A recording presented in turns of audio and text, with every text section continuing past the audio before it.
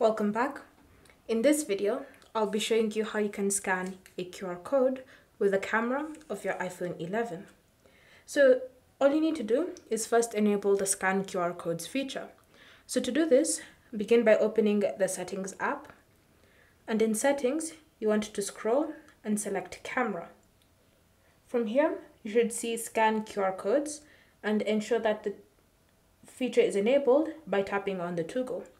So once it's turned on, you can now go back to the home screen and you can launch the camera app.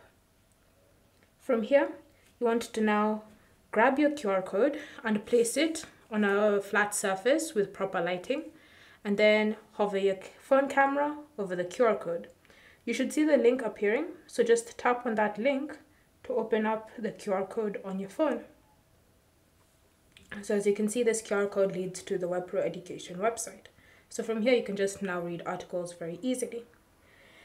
And so that's how you can scan QR codes using your iPhone 11. Thank you for watching. If you have any questions or comments, leave them down below and we'll get back to you.